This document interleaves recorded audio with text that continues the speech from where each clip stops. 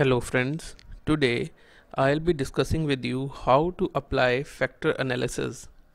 There are two types of factor analysis, the EFA and CFA.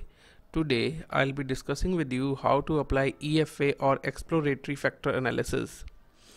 Factor analysis is a tool for interdependence analysis, which means that all the variables which are considered are having the equal status. There is no independent or dependent variable as in the case of regression.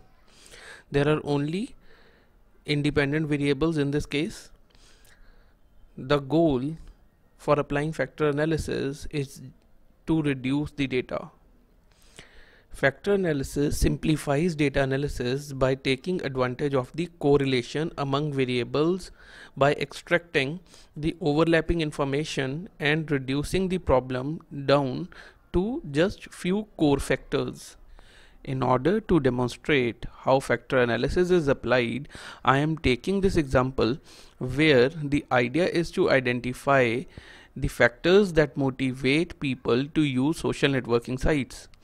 Based on the review of literature, 25 different items or variables have been identified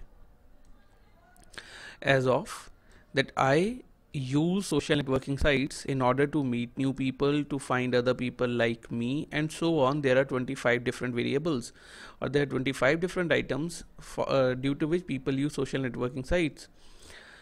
Now each variable has been asked to be rated on a scale of 1 to 5, where 5 means strongly agree and 1 means strongly disagree. So in SPSS, 25 different variables have been created and the values have been defined as 1 to 5, where 1 is strongly disagree and 5 is strongly agree.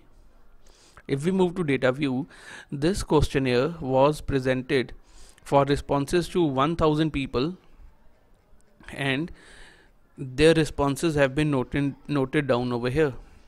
This is hypothetical data which has been used for the purpose of this demonstration only. So see, there are 1000 responses from different people. Now in order to apply factor analysis, I would be clicking on analyze. In analyze, we would be going to the dimension reduction. In the dimension reduction option, we would be selecting the factor. In the factor analysis main dialog box, you would be able to see all the 25 variables listed in the left panel. Now we need to select all these variables, which I can select by doing Ctrl+A, and I need to shift them into my variables. Now by selecting or clicking on the descriptive push button, you will obtain the factor analysis descriptive dialog box. We need to check this initial solution under the section of statistics, as this would produce the unrotated factor analysis components such as commonalities, eigenvalues, and percentages of variance. In the correlation metrics section, select coefficient checkbox to produce the intercorrelation metrics for the variables being submitted.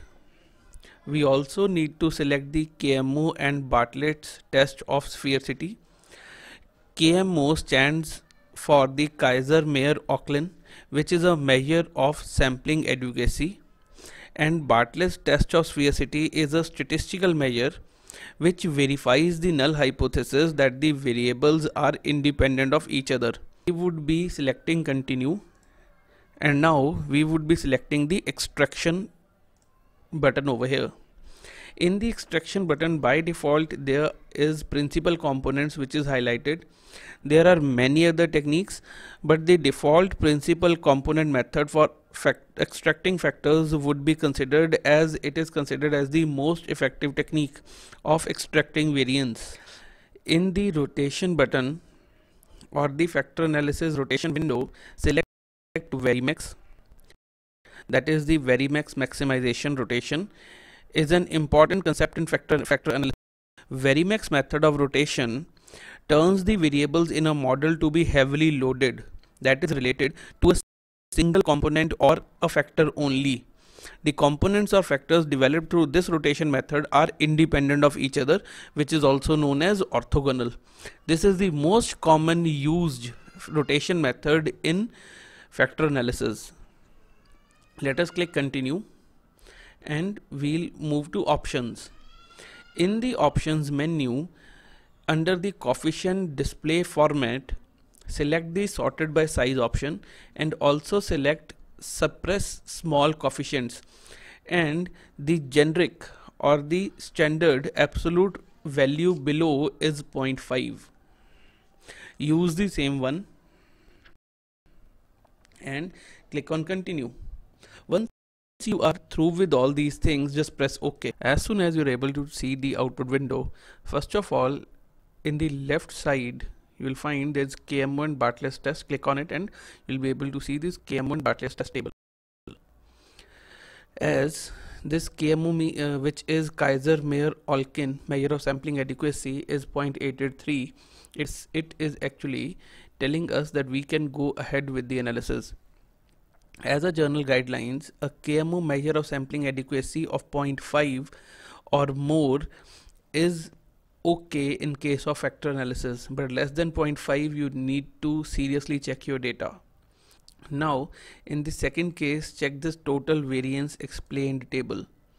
In the total variance explained, first of all you'll be able to see that a rotation sum of squared loadings in the cumulative column of the table.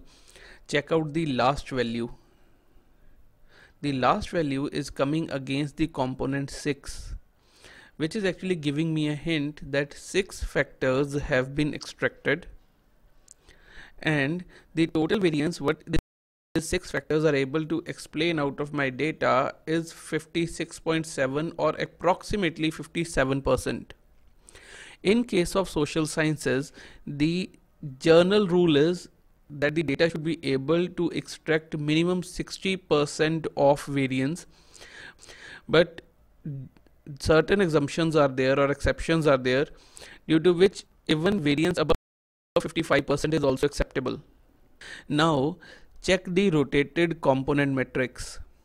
This is the table in which you will be able to find that what different factors have been extracted.